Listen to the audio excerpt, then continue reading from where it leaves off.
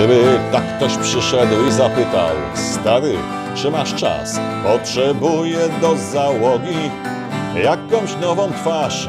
Amazonka, wielka rafa, oceany, 3, rejs na całość, rok, 2 lata. To powiedziałbym, gdzie ta keja, a przy niej ten jacht. Gdzie ta koja wymarzona w snach? Gdzie te wszystkie sznurki od tych szmat? Gdzie ta brama na szeroki świat? Gdzie ta keja, a przy niej ten jacht? Gdzie ta koja wymarzona w snach? W każdej chwili płynę w taki rejs. Tylko gdzie to jest? No gdzie to jest? No gdzie? No gdzie? No gdzie ta keja?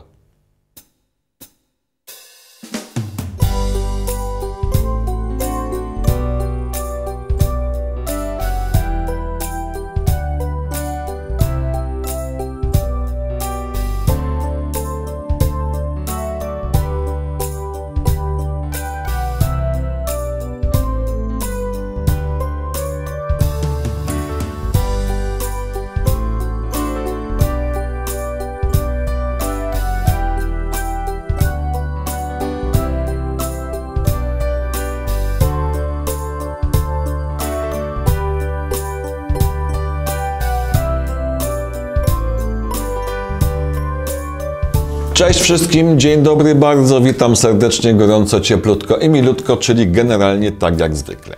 No to jak już wiecie, tematem dzisiejszego spotkania będzie piosenka pod tytułem Gdzie ta keja? I tutaj specjalnie mówię piosenka, a nie szanta, bo wy już doskonale wiecie, czym się różni piosenka, powiedzmy sobie żeglarska czy tam marynarska, od szanty. Słowa i muzyka Jerzy Porębski, autor bardzo wielu tekstów związanych głównie z morzem, z żeglowaniem, ze statkami, z okrętami, z bitwami, piosenek wesołych, piosenek takich smutniejszych, melancholijnych, troszkę cynicznych czasami. Lubił gościu te klimaty. O samej piosence, no cóż można o samej piosence powiedzieć? No piosenka składająca się z 3 zwrotek, po każdej zwrotce jest refren. Piosenka utrzymana w tempie takim, powiedzmy sobie, umiarkowanym. Tonacja oryginalna to tonacja a-moll. Cóż ja wam więcej mogę o tym powiedzieć? No tyle, no, zabieramy się do roboty.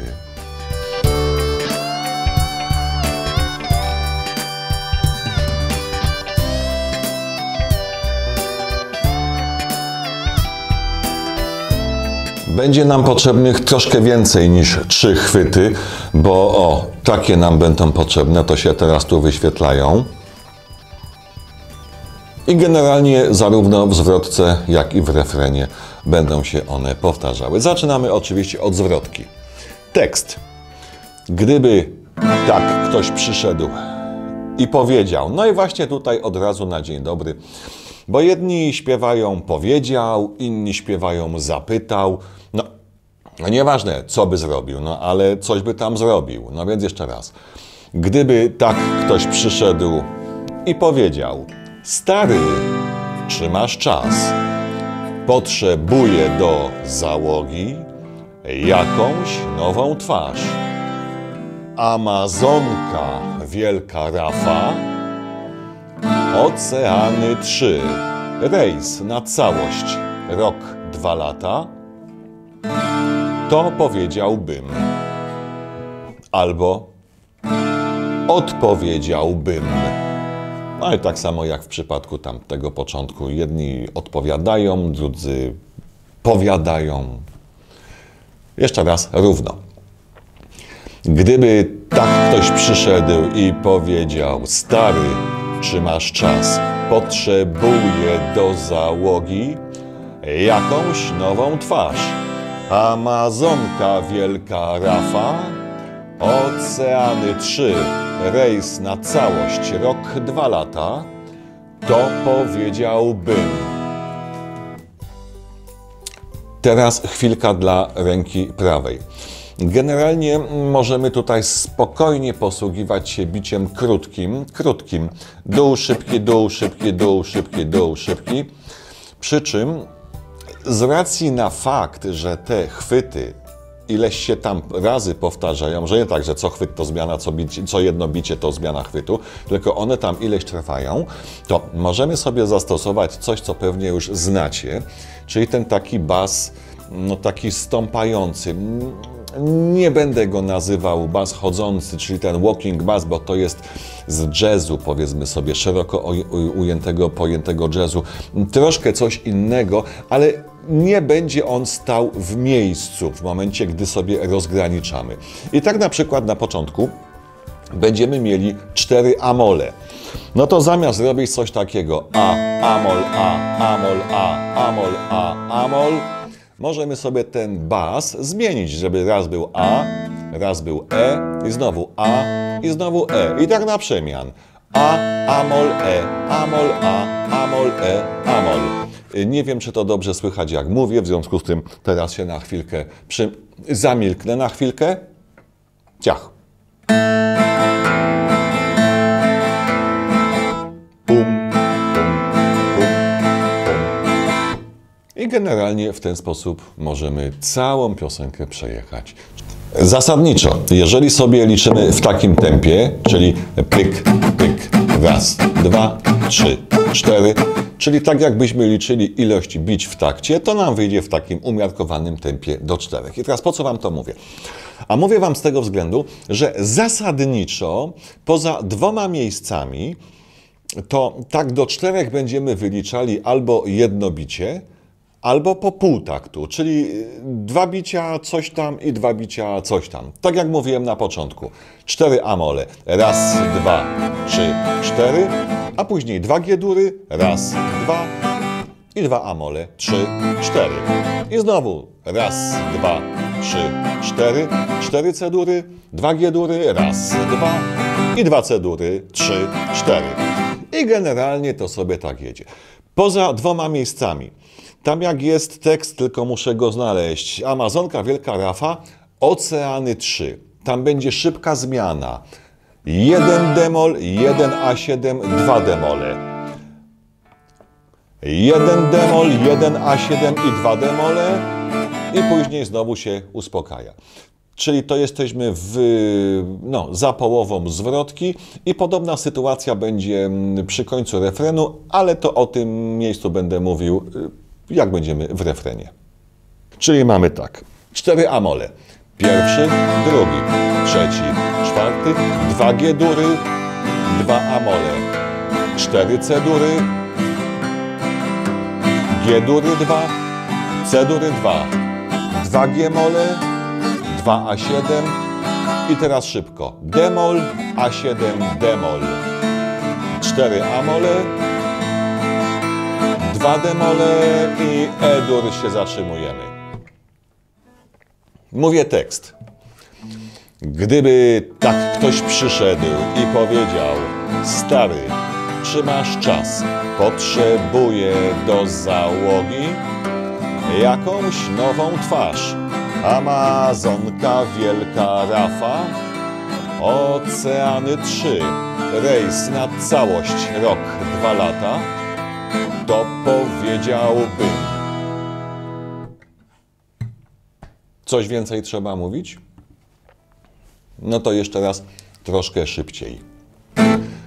Od wstępu zacznę, ale dzisiaj sobie zrobimy wstęp taki po linii najmniejszego oporu. Nie mówcie po najmniejszej linii oporu, bo to jest troszkę bez sensu. Po linii najmniejszego oporu. 8 amoli sobie damy, czyli tak jakby 2 takty. Pierwszy, 2, 3, 4, raz, 2, 3, 4 i wchodzi tekst z przedtaktem. Dlatego tamte zatrzymywanki będą. Dobra, jedziemy.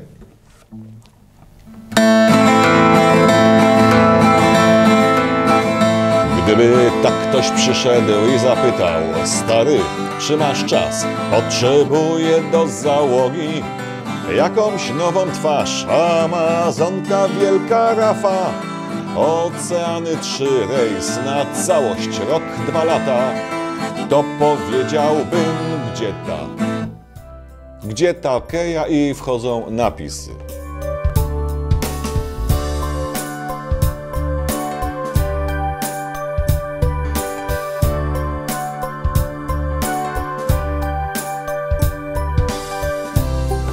Zwrotkę skończyliśmy na edur. To powiedziałbym.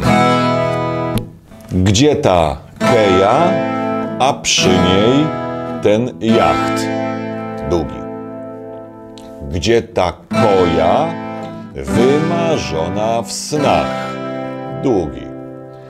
Gdzie te wszystkie sznurki od tych szmat, gdzie ta brama na szeroki świat długi. Gdzie ta keja, a przy niej ten jacht długi. Gdzie ta koja, wymarzona w snach długi. W każdej chwili płynę w taki rejs, tylko gdzie to jest? No gdzie to jest? I tutaj mamy sobie już amol, kończymy i tu sobie robimy spokojnie wstępik. A wstępik już mówiłem tam na początku, jak spokojnie możemy go zrobić. To, co mówiłem długi, to oczywiście nie bicie długie, tylko tego amolu tam będzie długo. Jakbyśmy sobie wyliczali do 4, czyli 4 uderzenia, czy 4 te bicia krótkie w takcie, no to właśnie tam by były 4. Próbujemy sobie w takim układzie refren mówiony z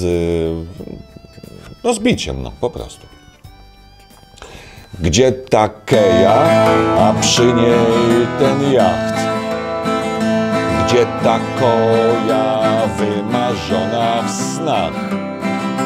Gdzie te wszystkie sznurki od tych szmat?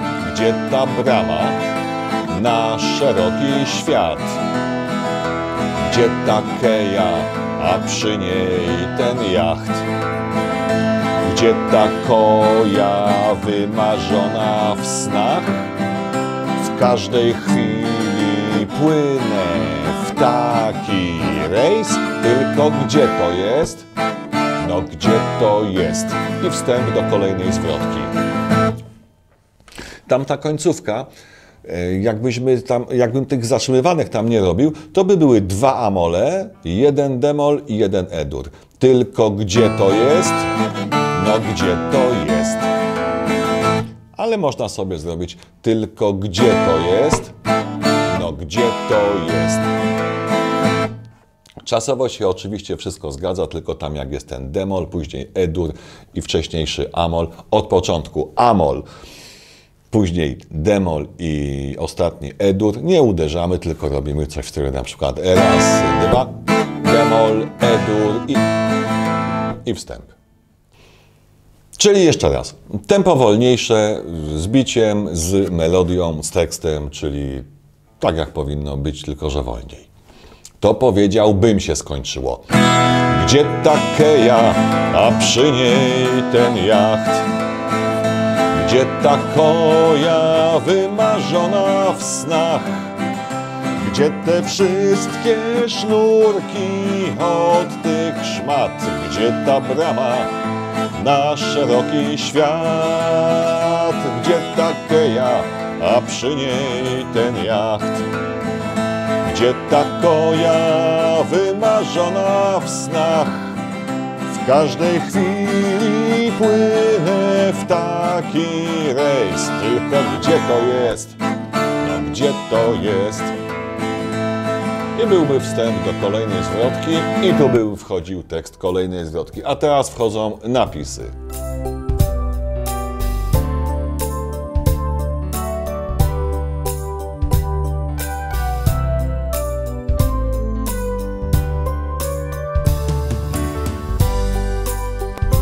Czyli co? Czyli próbujemy od początku do końca całość. Z akcentem na słowo próbujemy, bo zobaczymy, ile razy będziemy próbować. O właśnie.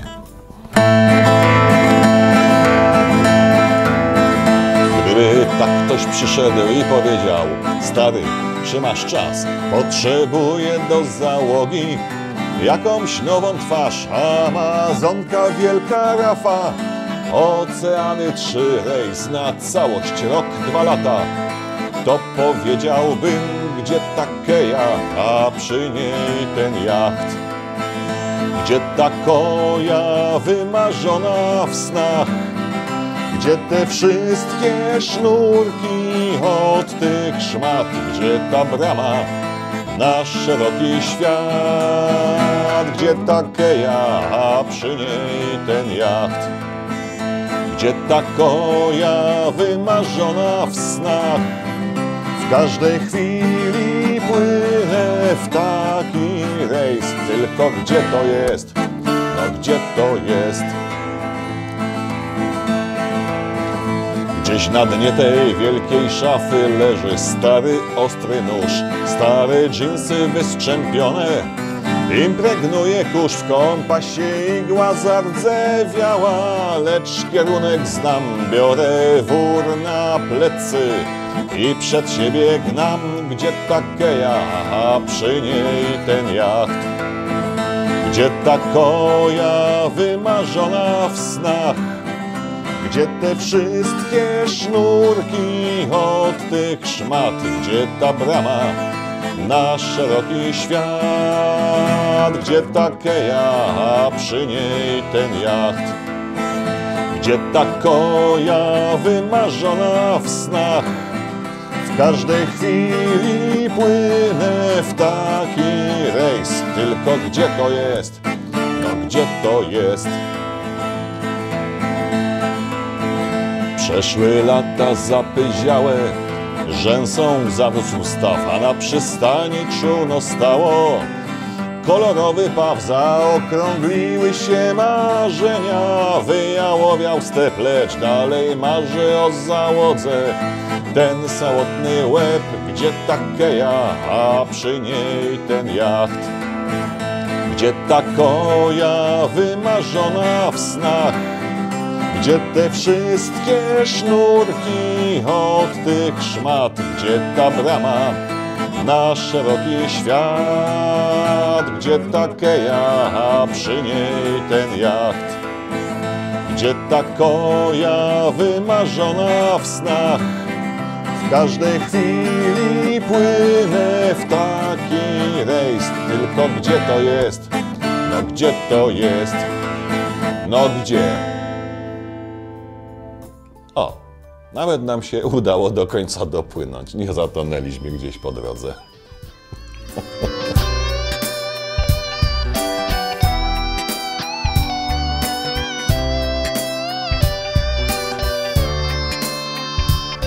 Ktoś mi tam ostatnio pisał, żeby się szantami zająć, a ja z uporem maniaka będę twierdził, że się nie będę szantami zajmował, dlatego że ja się chcę zajmować tutaj piosenkami, takimi do śpiewania z gitarą na przykład, a nie szantami przy pompowaniu wody na przykład. Śpiewajcie sobie te piosenki, tak jak wam mówiłem wcześniej, że ja się posługuję normalnym, klasycznym strojem, czyli A 440 Hz. W związku z tym, jeżeli macie dobrze nastrojoną gitarę, to spokojnie możecie to oglądać gdzieś tam na monitorku, na słuchawkach i razem ze mną sobie coś tam próbować robić, a później pokazujcie to ludziom, tylko pod warunkiem, że oczywiście umiecie to przynajmniej bardzo przyzwoicie. A dzisiaj co? A dzisiaj ja się już z wami żegnam i do zobaczenia. Cześć, trzymajcie się, do następnego razu, pa!